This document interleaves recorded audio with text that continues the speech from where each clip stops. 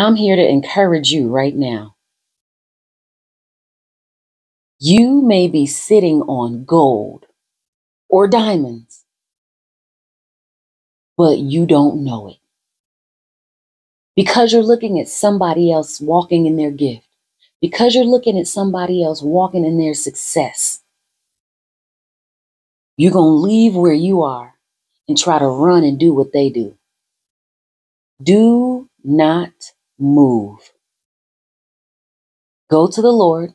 Ask the Lord to reveal to you what is it that you have in your hands that you are sitting on that will lead you into success.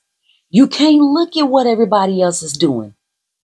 You can't look and do what everybody else is doing because God gave you a gift specifically for you, meaning that only you can do it and you have it.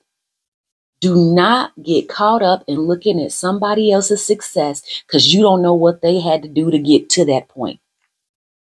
Ask the Lord to reveal to you what is it that you have right in your hands that you are sitting on that is your gold and your diamond.